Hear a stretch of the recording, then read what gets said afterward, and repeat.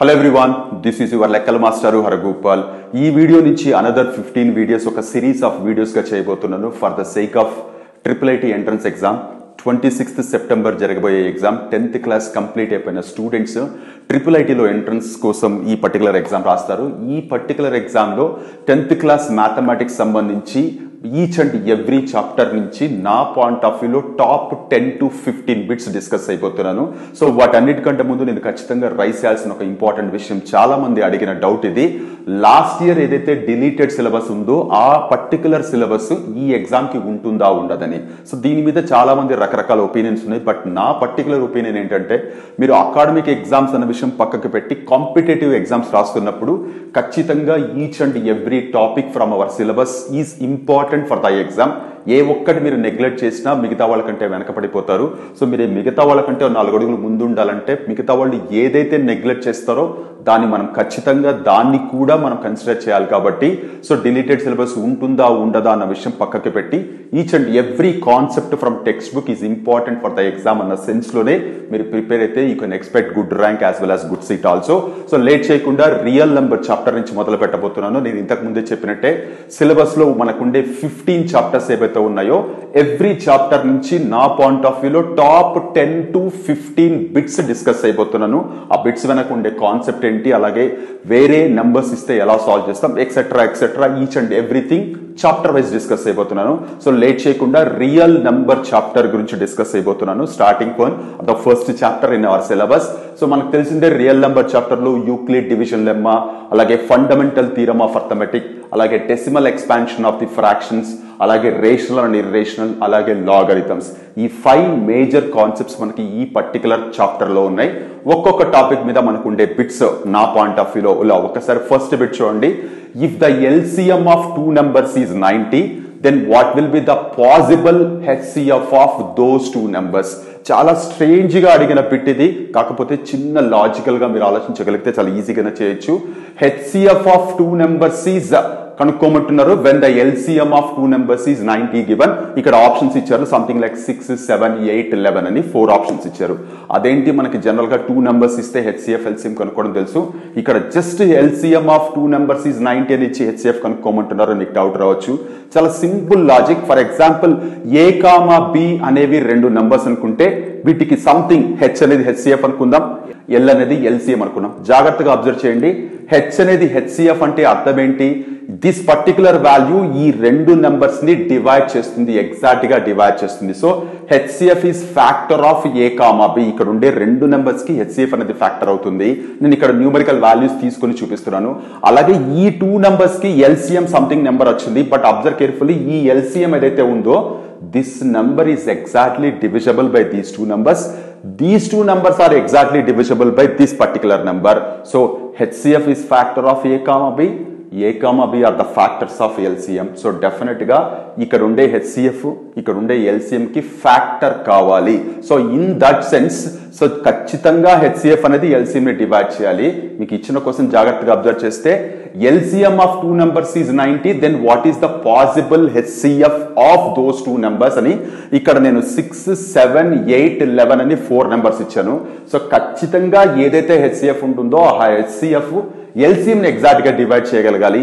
ఇచ్చిన నెంబర్స్ లో 6 మాత్రమే 90 ని డివైడ్ చేయగలదు, కాబట్టి డెఫినెట్ గా ఆన్సర్ 6 అవుతుంది.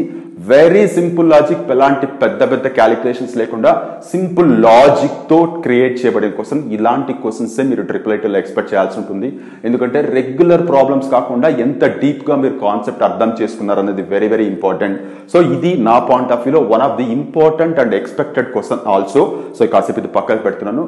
అలాగే HCF అంటే మనకు తెలిసిందే హైయెస్ట్ కామన్ ఫ్యాక్టర్ లేదా గ్రేటెస్ట్ కామన్ డివైజర్ అని కూడా అంటుంటారు. ఇక్కడ అనదర్ బిట్ చూడండి.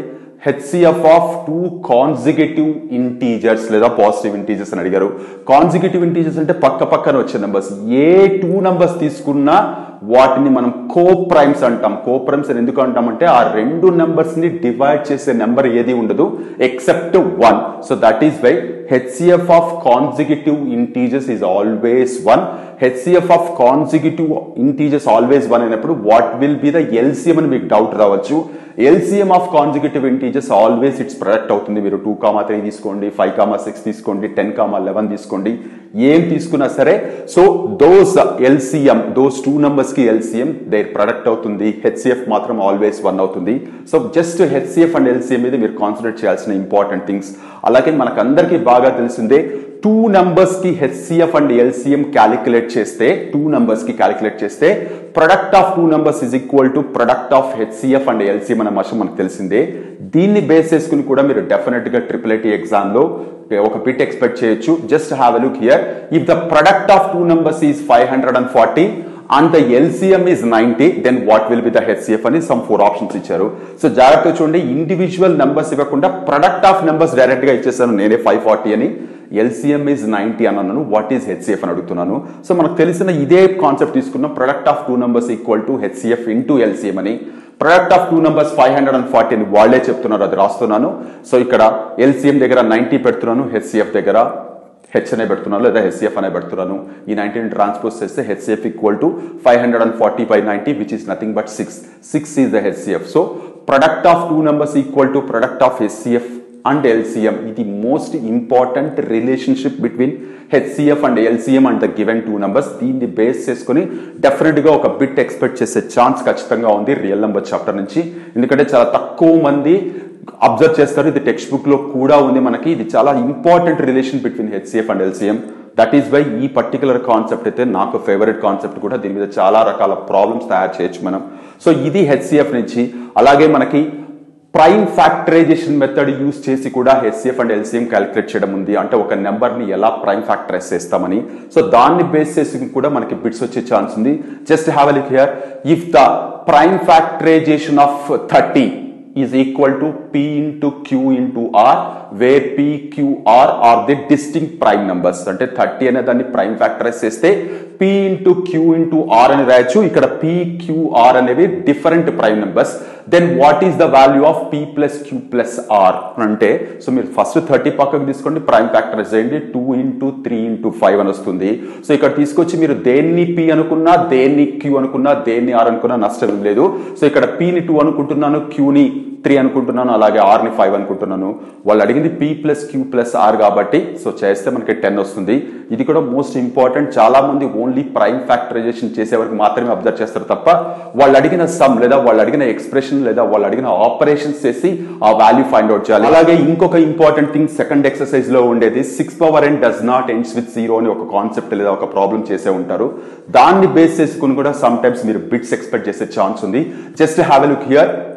For what natural number of n 6 power n is divisible with 8? 6 power n అనేది 8 తో డివైడ్ కావాలంటే n ప్లేస్ లో what is the least natural number possible అని అడుగుతున్నారు. Very important and very simple problem ఇది. 6 power n ఒకసారి జాగ్రత్తగా తీసుకోండి. 6 ని మనం 2 into 3 అని మాత్రమే రాయొచ్చు. So 2 into 3 whole power n అని రాశాను, డివైడింగ్ విత్ 8. సో ఇది ఈ పర్టికులర్ నెంబర్ 8 తో డివైడ్ కావాలంటే ఒకసారి 8 ని ప్రైమ్ ఫ్యాక్టరైజ్ చేయండి, 2 into 2 into 2 వచ్చింది. బట్ పైన మాత్రం మనకి 1 time 2 ఉంది, 1 time 3 ఉంది, పవర్ లో n ఉంది. n ప్లస్ లో మనం n అనే పెట్టచ్చు. ఇక్కడ డినామినేటర్ లో ఉండే ఎవ్రీ 2 క్యాన్సిల్ కావాలంటే ఖచ్చితంగా పైన న్యూమరేటర్ లో మినిమం 3 times 2 ఉండాలి. మినిమం 3 times 2 ఉండాలంటే n ప్లేస్ లో 3 ఉండాలి. ఎప్పుడైతే n ప్లేస్ లో 3 ఉంటుందో 2 into 3, 2 into 3, 2 into 3 అని రాసుకోవచ్చు. సో 3 times 2 క్యాన్సిల్ అయిపోతుంది కాబట్టి 6 power 3 అనేది 8 తో డివైడ్ అవుతుంది. That is the least value of n. So the least value of n is going to be 3. ఇది మోస్ట్ ఇంపార్టెంట్ థింగ్. మనకి టెక్స్ట్ బుక్ లో ఉండేదాన్ని లిటిల్ మోడిఫై చేసి అడిగిన బిట్ ఇది. సో కాసేపు ఇది పక్కన పెడదాం. అనదర్ ఇంపార్టెంట్ వన్, డెసిమల్స్ గా కన్వర్ట్ చేయగలిగే ఫ్రాక్షన్స్ ఇచ్చినప్పుడు దాన్ని మనం జస్ట్ డివైడ్ చేసి, అంటే న్యూమరేటర్ ని డినామినేటర్ తో డివైడ్ చేసి డెసిమల్ ఎక్స్పాన్షన్ రాస్తాం. బట్ ఇక్కడ డెసిమల్ ఎక్స్పాన్షన్స్ అనేవి మనకి ఖచ్చితంగా తెలుసు. Terminating decimal, non terminating repeating decimal, non terminating non repeating decimal. అయితే మొదటి 2 డిఫరెంట్ టైప్స్ ఆఫ్ డెసిమల్స్ ఏవైతే ఉన్నాయో అవి రేషనల్ నంబర్స్, ఫ్రాక్షన్స్ నుంచే వస్తాయనే విషయం మనకు తెలిసిందే. ఇక్కడ వాళ్ళు ఒక ఫ్రాక్షన్ ఇస్తారు మనకి, మనం డివైడ్ చేయకుండానే after how many places the decimal expansion will terminate, అంటే డెసిమల్స్ గా రాస్తున్నప్పుడు పాయింట్ తర్వాత ఎన్ని డిజిట్స్ తర్వాత ఆగిపోతుందని అంటారు. అలాంటి ఒక బిట్ ఇక్కడ మెన్షన్ చేస్తున్నాను. After how many places does the decimal expansion of 75 by 2 power 3 into 5 power 2 ends అంటే పాయింట్ తర్వాత ఎన్ని డిజిట్స్ వస్తాయని అడుగుతున్నారు. చాలా సింపుల్ లాజిక్ ఇది. డినామినేటర్ లో ఏదైతే మనకి క్లియర్ గా కనపడుతుందో ఆ particular denominator 2m into 5n ఈ ఫామ్ లో ఉంటే ఖచ్చితంగా డెసిమల్ ఎక్స్పాన్షన్ టర్మినేట్ అయిపోతుందన్న విషయం మనం విని ఉన్నాం. సో ఒకసారి మీరు డినామినేటర్ చూస్తే 2 కనపడుతుంది, 5 కనపడుతుంది. ఇవి రెండు మాత్రమే కనపడాలి. వేరే ఏ డిజిట్ కనపడినా మనకి డెసిమల్ ఎక్స్పాన్షన్ టర్మినేట్ కాదు. సో టర్మినేట్ కాకుండా వెళ్ళిపోతూనే ఉంటుంది. సో ఇక్కడ చూస్తే మనకి 2^3 ఇంటూ 5^2 కనపడుతుంది కాబట్టి ఖచ్చితంగా ఈ వాల్యూ ఒక డెసిమల్ ఎక్స్పాన్షన్ టర్మినేట్ అయిపోతుంది. బట్ హౌ మెనీ ప్లేసెస్ తర్వాత టర్మినేట్ అవుతుంది అంటే మీరు ఒక్కసారి ఈ రెండు పవర్స్ అబ్జర్వ్ చేస్తే హైయెస్ట్ పవర్ ఏదైతే ఉందో that many decimal places are that many digits will appear after the point in the decimal expansion. మీరు ఒకసారి చూస్తే 2^3 ఇంటూ 5^2 కనపడుతుంది కాబట్టి so 3 is the highest number కాబట్టి సో ఆఫ్టర్ 3 ప్లేసెస్ ఈ వాల్యూ టర్మినేట్ అయిపోతుంది పాయింట్ తర్వాత. మీరు కావాలంటే మీరు మాన్యువల్ గా చెక్ చేసి చూసినా కూడా కరెక్ట్ అవుతుంది. సో ఇది కూడా one of the important and expected concept in my point of view. My day children, first 2 exercise లో ఏవైతే మనకి ప్యూర్ రియల్ నెంబర్ కాన్సెప్ట్స్ ఉన్నాయో వాటి నుంచి ఎక్స్పెక్ట్ చేయగలిగిన బిట్స్ ఇవి. అలాగే logarithms is also very very important topic for us. చాలా డిఫరెంట్ టైప్స్ ఆఫ్ బిట్స్ మనం చేయొచ్చు. ఆల్రెడీ మనకి లాగరిథమ్స్ లో ఉండే డిఫరెంట్ ప్రాపర్టీస్ మనం ఇవి ఆల్రెడీ నేర్చుకుని ఉన్నాం. ఈ ప్రాపర్టీస్ ని యూజ్ చేస్తూ ఒక్కొక్క ప్రాపర్టీ మీద మనకి n నెంబర్ ఆఫ్ బిట్స్ చేయొచ్చు. కాకపోతే నా పాయింట్ ఆఫ్ వ్యూలో most important and expected bits ఒకసారి చూడండి. ఇది log 512 base route 2 value equal to dash. So simple గా లాగరిథమిక్ సంబంధించిన ప్రాపర్టీస్ యూజ్ చేసి చేయొచ్చు. కాకపోతే ఇక్కడ మనకి కనబడుతున్న బిగ్గర్ వాల్యూస్ అయితే ఉన్నాయో ఆ పర్టికులర్ వాల్యూని మనం సింప్లిఫై చేసి in the sense of indices exponential form లో రాసి దాని తర్వాత వాల్యూ కనుక్కోవాల్సి ఉంటుంది. సో 512 పక్కకు తీసుకొని మీరు ప్రైమ్ ఫ్యాక్టరైజ్ చేస్తే 2^9 అని రాయొచ్చు. సో లాగ్ 512 బేస్ రూట్ 2 ఏదైతే ఉందో లాగ్ 512 ని 2^9 అని రాస్తున్నాను. అలాగే రూట్ 2 ని 2^1/2 అని రాస్తున్నాను. ఈ పర్టికులర్ థింగ్ లో మనకి ఇక్కడ ఉండే ప్రాపర్టీస్ జాగ్రత్తగా అప్లై చేస్తే పర్టికులర్ కాన్సెప్ట్ లేదా పర్టికులర్ ఫార్ములా అప్లై చేస్తే దీన్ని మనం 9 ఇంటూ 2/1 ఇంటూ లాగ్ 2 బేస్ 2 అని రాయొచ్చు. సో log 2 బేస్ 2 వాల్యూ 1 అవుతుంది. 9 ఇంటూ 2 18 అవుతుంది. కాబట్టి ఈ particular log 512 base route 2 value 18 అవుతుంది. ఈ పర్టికులర్ ఫార్ములా యూజ్ చేసి కూడా మనకి చాలా బిట్స్ ఉన్నాయి. బట్ ఇది one of the important bit. అలాగే అనదర్ ఇంపార్టెంట్ థింగ్ ఏంటంటే ఈ పర్టికులర్ లాగరిథమ్స్ లోనే log 5 base 2 plus log 3 base 2 equal to log x base 2.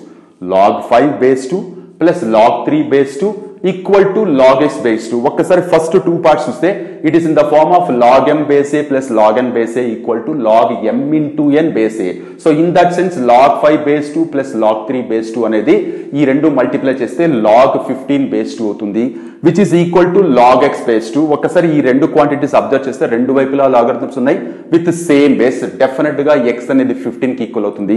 So there four x equal to 15 అవుతుంది. సింపుల్ గా కనపడిన ఇక్కడ 2 డిఫరెంట్ థింగ్స్. ఈ log m base a plus log n base a అనేది log m into n base a అవుతుందన్న విషయం ఖచ్చితంగా తెలియాలి. అలాగే both the sides same base తో లాగరిథమ్స్ ఉన్నప్పుడు పైన ఉండే వాల్యూస్ ఈక్వల్ అవుతాయన్న విషయం కూడా ఖచ్చితంగా తెలియాలి. ఇన్ దట్ సెన్స్ ఇది కూడా one of the important bit. అలాగే next one more important bit in logarithms only if x equal to log 3 base 2 and y equal to log 5 base 2. x value is log 3 base 2, y value is log 5 base 2, then what is the value or express the log 6750 base 2 in terms of x and y. ఇది text book problem but చాలా careful గా చేయాల్సి ఉంటుంది. ఈ numbers మార్చి రకరకాలుగా అడిగే chance ఉంది. So మీరు చూస్తే x value log 3 base 2, y value log 5 base 2 ఇచ్చారు కాబట్టి ఇక్కడ కనపడుతున్న బిగ్గర్ నెంబర్ ఏదైతే ఉందో 6750 దీన్ని పక్కకి తీసుకొచ్చి ప్రైమ్ ఫ్యాక్టరైజ్ చేస్తే మనకి 2 ఇంటూ 3^3 ఇంటూ 5^3 అని వస్తుంది. సో 6750 ని ఈ పర్టికులర్ ఎక్స్ప్రెషన్ తో రీప్లేస్ చేస్తే log 2 ఇంటూ 3^3 ఇంటూ 5^3 బేస్ 2 అవుతుంది. సో దీన్ని with the help of properties expand చేస్తే log 2 base 2 plus log 3^3 base 2 plus log 5^3 base 2. Again మళ్ళీ ఈ one of the properties of logarithms apply చేస్తే log 2 బేస్ 2 వాల్యూ 1 అవుతుంది. 1 plus 3 log 3 base 2 plus 3 log 5 base 2 అవుతుంది. log 3 base 2 value x, log 5 base 2 value y కాబట్టి 1 plus 3x plus 3y అనేది ఈ particular 6750 base 2 వాల్యూకి equal అవుతుంది. ఇది కూడా one of the most important bit in logarithms.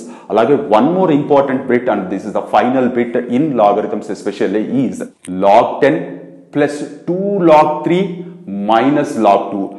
When the base is not mentioned, ఎప్పుడైతే base గురించి ఎలాంటి ఇన్ఫర్మేషన్ ఉండదో లాగరిథమ్స్ లో దాన్ని మనం బేస్ 10 గా కన్సిడర్ చేస్తాం. సో log 10 అని ఇచ్చారు, సో బేస్ 10 అవుతుంది. log 10 base 10 minus log 2 base 10 అని తీసుకుంటున్నాను. మీరు ఒక్కసారి ఇక్కడ అబ్జర్వ్ చేస్తే ఒక చోట అడిషన్ కనబడుతుంది, ఇంకో చోట సబ్ట్రాక్షన్ కనబడుతుంది. ఫస్ట్ 2 టర్మ్స్ మాత్రమే మనం సింప్లిఫై చేయాలనుకుంటే one of the properties observe చేస్తాం, log m base a plus log n base a అని. సో log 10 బేస్ 10 వాల్యూ అలాగే ఉంచి log 3 స్క్వేర్ బేస్ 2 అవుతుంది. 3 square value 9. So log 10 base 10 plus log 9 base 10. ఈ రెండు అబ్జర్వ్ చేస్తే, ఈ రెండు సింప్లిఫై చేస్తే log 90 బేస్ 10 అవుతుంది. మైనస్ log 2 బేస్ 10 అలాగే రాస్తున్నాను. అగైన్ ఈ రెండు టర్మ్స్ కి కూడా మనం one of the logarithm properties apply చేస్తే log m by n base a అవుతుంది, which is nothing but log 90 by 2 base 10 అవుతుంది. ఆన్ ద హోల్ ఇది log 45 బేస్ 10, సింపుల్ గా చెప్పాలంటే log 45 అవుతుంది. కొన్నిసార్లు ఈ entire expression equal to log x అయితే దెన్ వాట్ ఈస్ x అని కూడా అడుగుతారు. x is going to be 45.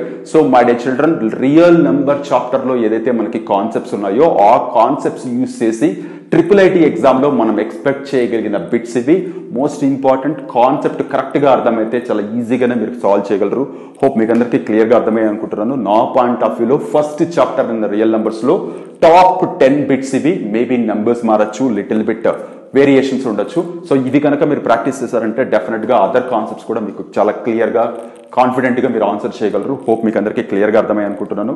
Next వీడియోలో సెట్స్ చాప్టర్ లో ఉండే మోస్ట్ ఇంపార్టెంట్ బిట్స్ గురించి మనం డిస్కస్ చేద్దాం. Will meet in that video. అంతవరకు take care, by by. Your లెక్కల మాస్టర్ హరగోపాల్.